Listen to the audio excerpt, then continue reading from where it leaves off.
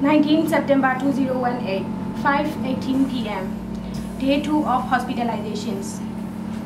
This 1-year-old male grub hamster.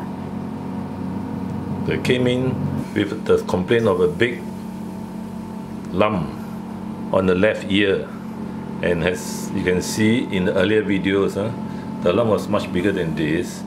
It contained two parts. One part was a black gangrenous part, and the other part was the normal skin.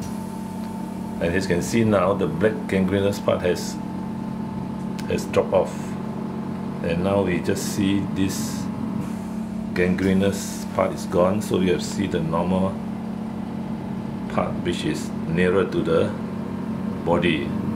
So I've asked the owner permission first for surgery. Now this is a risky surgery because this hamster is actually infected.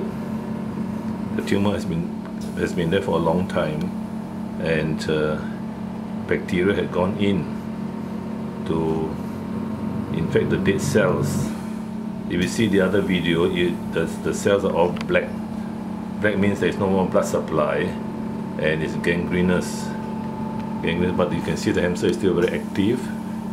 There's a light active, and so you can see that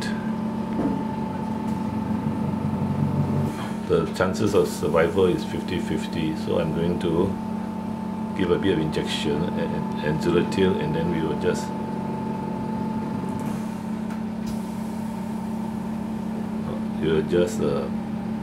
operate. Yeah, now I can see the light. Okay, see, he's very unhappy with it because this lump is actually still full of bacteria.